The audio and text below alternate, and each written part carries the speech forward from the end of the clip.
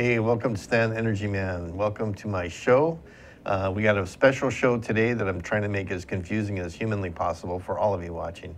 But it's focused on the teachers out there that want to teach hydrogen safety and hydrogen technology to their students from intermediate all the way through high school.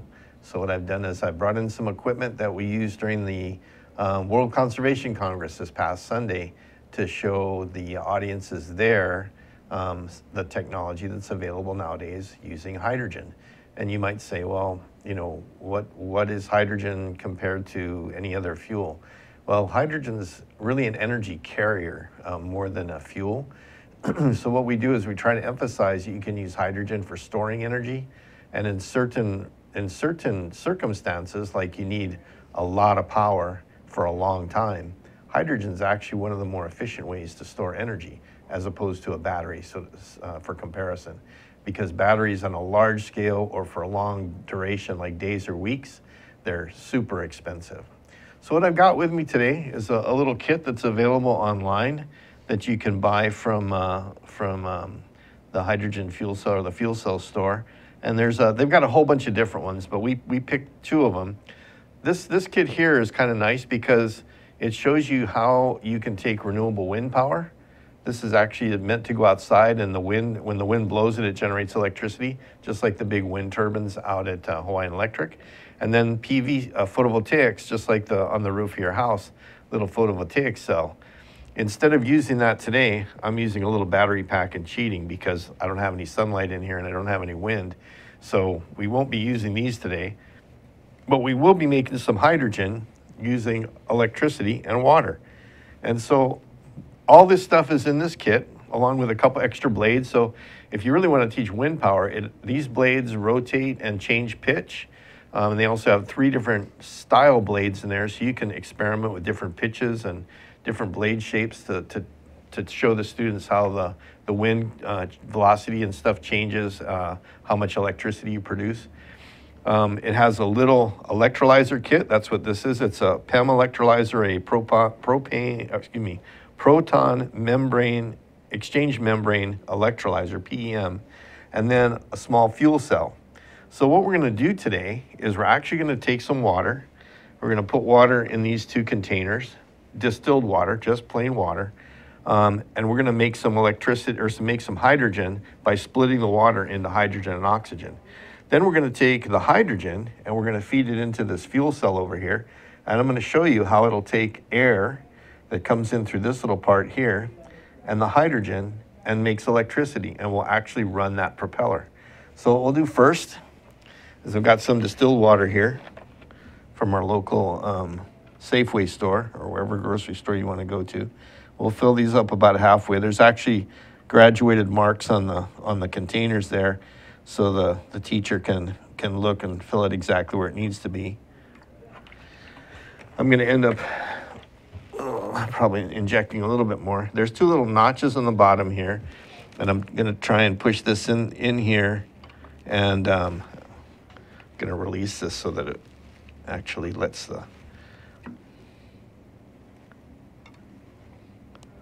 it fill up with water, because that's what you want it to do. You want it to actually fill with water and not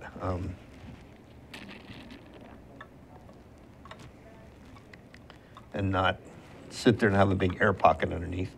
But once it goes in there, it actually locks into the bottom. And likewise this one. We'll pull this off so that it can actually fill up inside here. There we go. I'm going to make it sit in there tight too so it doesn't bounce around. There we go. And we'll put it in here, and I'll explain to you how all this stuff is hooked up. The instructions are pretty good, but I'm gonna kind of emphasize some really important points. The first important point is whenever you're working with the DC power, and this is all direct current DC power, red is always your positive, black is always your negative. Red is also the side that the oxygen is going to come out, and black is the side that the hydrogen is going to come out. So when you look on these cylinders in your kit, you'll see that all the lettering on this one is red for oxygen, and all the lettering on this one is black. And it helps you when you're wiring everything up. The teacher won't be confused because all the places you plug the black wire into are black and all the places you plug the red wire into are red. So what we're going to do here is we've got this, all this thing does here is shuts off the hydrogen so it won't leak out after I've made it. But we'll turn on some electricity, and what you'll see is you'll see bubbles. If you can see this through the camera, you'll see the bubbles start moving through the line there. We're actually making hydrogen and oxygen. And as these things work, it'll take maybe 3 minutes for this thing to fill up, but you'll see approximately twice as much hydrogen being made as oxygen. And why is that? Well, you've got H2O, so you've got 2 hydrogen atoms for every oxygen atom in a molecule of water. So when you start to break it apart, you'll see more hydrogen than you will see oxygen initially. So all I've done here is there's 2 AA batteries in here, and it's set up to run like that. And you use this in place of the photovoltaics or the wind power. But if you did this experiment outside, you could just as easily take the PV array instead of the battery, or the windmill instead of the battery. To generate the electricity, you need to split the water into hydrogen and oxygen. So after a couple minutes, we'll have a nice stock of hydrogen and we'll have some oxygen in there. And what I'll do is I'll shut the hydrogen off, I'll cap it off so it doesn't leak out, and I'll connect it to this piece over here. This is actually a fuel cell, just like what's in the Toyota Mirai or any other vehicle that we build with down at HCAT for the Air Force. And what it does is it takes the hydrogen and it takes the oxygen from the air and turns it back into electricity. So as soon as the hydrogen and the oxygen start hitting this fuel cell membrane, it'll turn it back into electricity. And so what we'll do is we'll use this to run first the propeller, and I'll show it running the propeller, and then we'll plug it into these lights and show you that it'll run lights, it'll run motors, it can be used for anything. So in our cars, our vehicles, we use this fuel cell, but it's much bigger, of course. It's a 30 kilowatt fuel cell in the vehicles, and it can actually drive a really powerful motor. And that's why Toyota in their cars, and Hyundai and all the folks doing fuel cells, Honda, they've refined this technology to a point where they can do a high performance car using hydrogen. And people ask, okay, what about the safety of hydrogen, Stan? You know, you hear about the Hindenburg, you hear about atom bombs or hydrogen bombs and stuff, and you say, you know, is it really safe? Well, you'll notice that when we're making the hydrogen, we keep these 2 gases separated in these containers. We have oxygen separated from the hydrogen, and that's for a reason. As long as you have pure hydrogen in the hydrogen container, it's not going to be flammable. It doesn't burn, it doesn't explode, it doesn't ignite. As soon as you put an oxidizer with the hydrogen in the right proportions, and the proportions are pretty broad, anywhere from 4 to about 74% by volume, you can actually have a highly flammable mixture. So a lot of times you're on the internet, you see people making hydrogen with metals and acids, and what they're really doing is they're making both gases at the same time and mixing them, and that is very dangerous. You don't want to do that. You want to keep the gases separate. So as you notice on the hydrogen side, now we're getting quite a bit of hydrogen built up in here. You can see that bubble's kind of extending down further and further, and on the oxygen side, the bubble's still a little bit high. It's up here. So we'll let this go for another couple minutes and see how much hydrogen we can produce. When we were at the convention center, we actually had it pretty much down here near the base. And it ran both of these units for a pretty good amount of time. But for you teachers, this is actually a great way to show students what they could do at their home in terms of powering their own house. Because in your house, you could have a small wind turbine or several wind turbines around your house. There's different styles.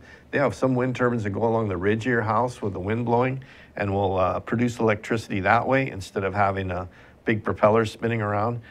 And then, of course, people are really familiar with the photovoltaic cells, and there's different kinds of photovoltaic cells. This is a monocrystalline photovoltaic cell, and it's about 17 to 20% efficient. It's pretty efficient. It's one of the more efficient cells that you can buy. And we probably could do a show on just how a photovoltaic cell works. But actually what's interesting is if you get the reading material that comes with these kits and go through it, it'll actually tell you how a PV cell works, how the wind turbine generation works. So you can actually use this to teach your students not just about the hydrogen and the electrolyzer and the fuel cell, but how we actually can make electricity using sunlight. So, you know, we got a pretty good amount of hydrogen built in there. So what I'm going to do is I'm going to turn off my power on my little battery pack here, and I'm going to shut off my hydrogen. I'm going to disconnect the hydrogen from the electrolyzer, and I'm going to come over here to my fuel cell, and I have a little place to connect my hydrogen to my fuel cell. Now, normally, this thing would just start running right away, but I've only got hydrogen going in one side. But if I let some air in, it should, oops, but oh, I gotta loose this first. It should actually start, there you go, making electricity. So what we have now is a pure hydrogen coming out of the hydrogen tank, going into the negative side, the black wire side of my fuel cell, and I have oxygen coming in through this little vent here, through just the air from the oxygen, or oxygen from the air, that's creating an electric charge as the hydrogen and air turn the hydrogen and oxygen and air back into water. So it ran out of oxygen, so I let a little bit more in, and it starts running again. And so as long as you are using a mix of oxygen with the hydrogen, you can produce electricity. So before I run completely out, we can also take this and show you, you could even do lighting. You can put lights into your house and run lights off of it, not just motors, but you can also make electricity for your house using stored hydrogen and a little fuel cell. So for example, if you had a lot of PV on your roof and all day long you didn't need all the electricity from your PV, they'd call that curtailed power if it was on the grid. But if you had a lot of electricity being made that you weren't using, you could have a little electrolyzer like this at home that would store hydrogen in some low pressure containers, maybe 150 to 200 pounds per square inch containers, and just store it up. And then at night when you came home, you could take your Toyota Mirai or your Honda Clarity or your Hyundai SUV with its fuel cell in there and run your hydrogen that you collected all day long into your car, start filling the car up with hydrogen and also giving power back to your house at night using the hydrogen that you made all day long. And that way you would be using your electricity that you're generating from your PV and your wind power, not only to power your house, but to fill up your car. So all night long you could have a small compressor, small volume, high pressure compressor, putting hydrogen back into your car all night long and charging it up. So the next day you'd have hydrogen in your car, and all night long you had hydrogen running to your house, the electricity in your house. And you can see we're just making little tiny bubbles of hydrogen basically, but if you use LED lights, you know, low draw lights and motors, you can actually get quite a bit of performance out of even a small amount of hydrogen. So as the technology gets better and more efficient, you just get better and better products that are more efficient, and you know, you can do more and more at home and be more and more versatile. The other piece too is, like I say, using LEDs and being efficient at home and trying to save as much energy as you can is the first step you make. Just ask my friend Ray Starling. He'll tell you, you always go for the efficiencies first. So what I'm gonna do now is I'm gonna take a quick break here, and I'm gonna set up for another kit that we got about the same time. We didn't get to demonstrate it at the convention center, but it's got a more advanced technology than this. Instead of using the two different devices to generate electricity. Hi, and thanks for watching ThinkTech Hawaii. My name is Justine Espiritu, and I host the Hawaii Food and Farmer Series with my co-host Matthew Johnson. It's a new version of a fuel cell called a reversible fuel cell. It actually can make the hydrogen, and then it can take the hydrogen and make it back into electricity. So we're going to take a quick short break here, and I'll be back in about a minute, and we'll have the other kit set up for you. Hi, and thanks for watching ThinkTech Hawaii. My name is Justine Espiritu, and I host the Hawaii Food and Farmer Series with my co-host Matthew Johnson of Oahu Fresh. Every week, we bring on farmers as well as all the other individuals and organizations that help support a thriving, sustainable food system. In fact, it's interesting to learn what others are doing, so you don't have to be a Hawaii resident or producing food on Hawaii to be featured on the show, like today's guest, Wyatt Bryson of Jewels of the Forest and Mycolab Solutions. Aloha, thank you. It's been a pleasure being on the show. I love seeing what you guys do, and I really support your mission. And it's really nice being back in Hawaii And thank you again. It's an honor. So you can see guests like Wyatt every Thursday at 4 p.m. on ThinkTech Hawaii. Thank you. For a very healthy summer, watch Viva Hawaii. We are here live on Mondays at 3 p.m. and we bring guests like our best health coach, Elena Maganto. Eat well and follow her tips. Viva la comida saludable.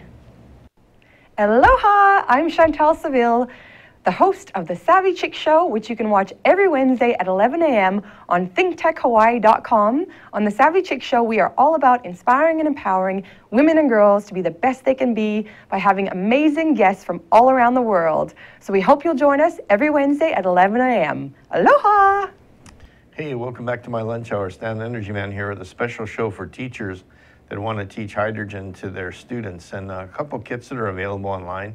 The last one I had was kind of a general purpose renewable energy with PV and also wind power that you can make your hydrogen from that electricity, that DC current. This kit that I've got out here now is really kind of slick.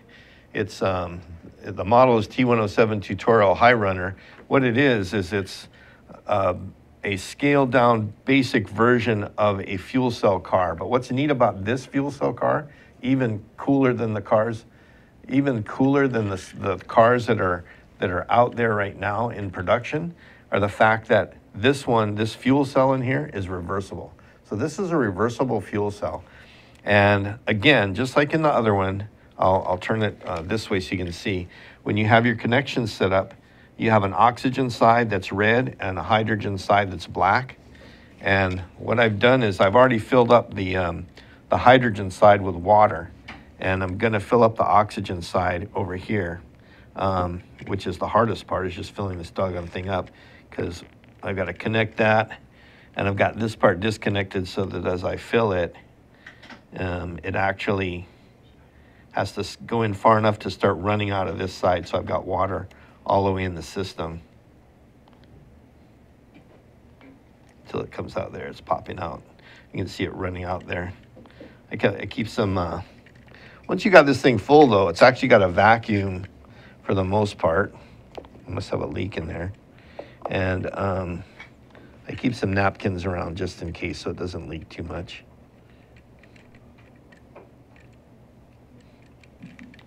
It's got little caps on there to fill it off. I'm going to unplug these now because these are actually set up to run. And again, just like in the last segment, I have this battery pack here that I'm going to use. Another nice thing to do is whenever you have these battery packs, you don't want these things shorting out. They have a switch, an on-off switch, but as a backup, you don't want the positive and the negative hitting each other. So I put a little cap on the positive side. And you always want to try and do that to the positive side because that's your hot side. So if you have any other shorts, if you cap off the positive side, it's safer. Okay, so what I've got now is got power coming to my fuel cell. And what you'll see is you'll start to see water fill up in the top part of the container as the hydrogen starts to fill and the oxygen start to fill in and displace the water in the bottom part of the container. So while it's doing its work, I'm going to clean up my water mess here that I spilled all over the place. But this is making the hydrogen, just like in the other kit, you had the hydrogen being made by its own electrolyzer. In this kit, like I say, the electrolyzer is also your fuel cell. It also makes the electricity after the fact. So let me get this back in the middle here, put my paper towels away. So we've got hydrogen being made on this side, oxygen being made on that side, and we'll give it a little bit of time to do all that stuff.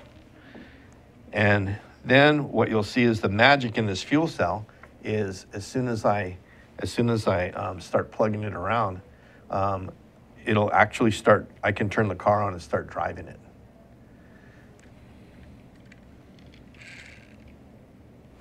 All righty. So this kit again is available online at the fuel cell store, and they have lots of cool stuff on that site. If you're a teacher, there's lots of things you can do over there, and lots of different models they have. You can actually run this one two different ways. You can either run it using the oxygen from the oxygen side, or you can run it using air. For those of you that aren't basically scientists, air is mostly nitrogen and about 15 to 20% oxygen, depending on what altitude and where you're at, and other minor gases, CO2, argon, whatever else is hanging around in your vicinity. But primarily it's nitrogen and oxygen. But pure oxygen, of course, is highly flammable, really dangerous to handle. And those of you that don't know, if you take pure oxygen and you have an oily rag or oil on your hands and you get near pure oxygen, you can actually have spontaneous combustion and start a fire with no match or anything, just with oxygen and oil. Okay, so we've given this thing a little bit of time here. I'm going to turn the electricity off, and I'm going to unplug the power that I made the hydrogen with, and through the magic of this reversible fuel cell, I'm going to plug the motor into the reversible fuel cell. I'm going to lift the back end off the ground, but I'll let it go. This thing actually starts driving, and it'll go for quite a while off of the hydrogen that's in there. And what you'll see is if you look at the different water levels in here, you'll notice on the hydrogen side, the water level is pretty high, and the oxygen level is really low. Again, it's H2O. You got twice as many hydrogen atoms as you have oxygen atoms in a molecule of water. So you have about twice as much hydrogen as you do oxygen in your fuel cell. But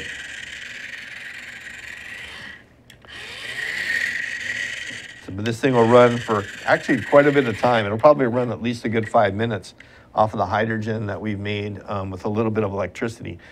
So if your teachers are really creative, you could actually take both of these kits and you could make your hydrogen on this kit with the same wind power or solar or photovoltaic as you did from the other kit, and teach the students not only the different technologies that are out there and how they can be used in a grid or in your house, but also a little bit of safety. And the biggest safety issue I can tell you on hydrogen is that you really have to make sure that you don't mix the hydrogen and the oxygen in a container. That's probably the biggest safety factor involved with hydrogen. As long as it's pure hydrogen, it's relatively safe to handle. Follow the procedures that it has in your kit that it'll tell you about, and safe to use, safe to work with. Hydrogen is not toxic, but if you were in a completely hydrogen environment, you'd suffocate because there's no oxygen. But it's not toxic to you. You could actually breathe hydrogen gas, and it's not going to hurt you. The Greek, the word hydrogen comes from Greek, and it means water maker. And it's because as we run this fuel cell in here and turn it into electricity, the byproduct is heat and water. And so in our vehicles, the only thing coming out the exhaust pipe is water. So that's the beauty of this technology. And people say, so Stan, why should we use hydrogen instead of batteries or hydrogen? What's so good about it? And what I tell them is if we actually had hydrogen cars right now and we were driving hydrogen vehicles all the time, and I explained to you what it would take to make a gasoline-powered vehicle and how efficient it was, you would just shake your head and go, why would we ever be using a gasoline-powered vehicle? They're about half as efficient in terms of the energy that they give you back for the energy you put in. They're dirty, they have pollutants, they have carbon dioxide and carbon monoxide and particulates that come out of the engines. Nowadays, all the diesel vehicles have to meet higher emission standards. Like we had Dave Rolfe on the show a couple of weeks ago, the new CAFE standards, the vehicle standards for reduced pollutants are all kicking in. Hydrogen fuel cell, all that kicks out of the tailpipe is water, pure water vapor. And if you start with photovoltaics and renewables, there is zero carbon in the whole process. So you're not going to be doing anything except making the climate better by keeping the carbon down to zero and giving yourself all of the energy needs that you need filled, whether they be for transportation or at home when you're not making electricity at night with your PV. You can use the hydrogen to make some electricity for you at home. So these technologies are really amazing, and people go, wow, this is great, Stan. Why aren't we already doing it? And the reality is that there's been trillions and trillions of dollars invested in oil tankers and oil refineries and internal combustion engines, and we're not going to see those things go away in a month or a year or 2 years. But what you will see is these technologies like hydrogen fuel cell vehicles, The technology is 100 years old. It's well understood. The safety factors are well understood. And the vehicles will start coming online. They've already started with Toyota and Hyundai and Honda. You'll start to see Mercedes, GM, and Ford bringing vehicles out by 2020. And we already have commercial off-the-shelf forklifts and material handling equipment. You'll see buses. There's buses in California that are run off hydrogen right now. And that's the way we're heading. And one of the great quotes that actually came from a Middle Eastern sheik who ran an oil economy for his country said, we didn't move out of the Stone Age because we ran out of stones. And we're not going to move out of the oil age because we ran out of oil. We need to actually get this technology developed and get it ready so that rather than running out of oil and figuring out what are we going to do now, we already have the technology in place. We have a replacement for oil when it starts getting scarce, and we take that oil and use it for things that we really need that petroleum for. And when it comes to energy, we have technologies like this that we use to make the energy that we need. So hydrogen's a great energy source.